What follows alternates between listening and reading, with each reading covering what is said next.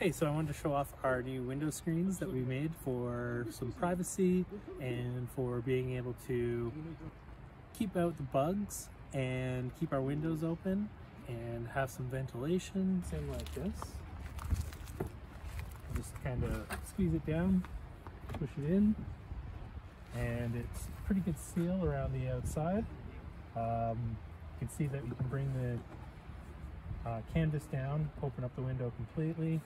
You can pump it back up. If you look on the outside here, you can raise and lower the windows then so that you can have the windows at any height you want. Now with the snaps, like a fan like this, it's just a basically a case fan for a computer, but it's a USB one that we got that we were able to find. And you take the fan, there you go, and it's just plugged into a USB battery pack, and you can turn it on. It has 3 speeds, and it automatically turns on. And so now this is going to be pushing air into the car when we have the door closed. And if we want to have it like when it's cold like this, we actually turn it around and we can have a fan blowing air out, and we actually have it on both sides. So then we have double the air getting blown out, keeps the moisture down in the car when we're sleeping at night. The nice thing about the magnets is we can actually have the window open just different amounts. So we can have it, if it's a really cold, really warm night, we want more air coming in, we can lower the windows more.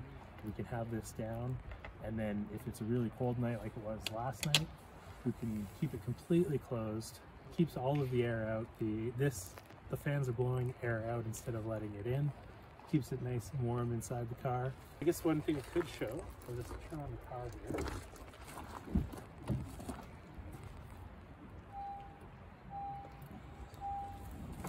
Turn down the window. So here's what it looks like from the outside. And you can see that there's a pretty good seal here, but you can let the window go up and down. It doesn't interfere at all with the movement of the window. And when the window's open, there's still a screen here to keep the bugs out. We have the screen over the fan, and we have the screen over the main area, and yeah, no bugs can get in. So I just wanted to talk a little bit about the way this is made. So it's a piece of plywood. It's a 1/2 inch. We cut out the hole and the main area here using jigsaw. I use a piece of cardboard to trace out the size of the window and shape of the window so that we could then figure out the exact shape for the whole piece of plywood. On the outside is just weather insulation for like doors. You can see that it's just a rubber insulation, and it just has a sticky side that just sticks right onto this. It's painted with a primer and a interior-exterior paint, semi-gloss. Snaps here are screw snaps. They're usually used for marine situations. So the snaps come in 2 parts. They have this part that screws in, and then the other side, which we put on the fan, is the other side of the snap. And just needed to take the screws that were holding on these grills on the fan, grind off the tops of the heads a little bit so that they would fit in and then still be able to snap. Canvas cover. This is actually 2 layers of canvas. I think it's a 12-ounce canvas. We noticed that with the 12-ounce canvas you can still see light through, so we doubled it up. And then inside we put the neodymium magnets, so you can kind of see that I've sewn around the neodymium magnets to keep them in place.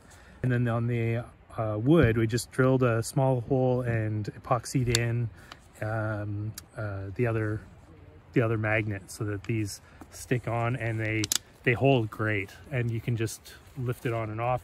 The great thing is in the middle of the night, if you need to open it up and look outside, we had been thinking about using Velcro, but Velcro's really loud, and you can just open it up super quiet and put it back and not disturb someone else in the car.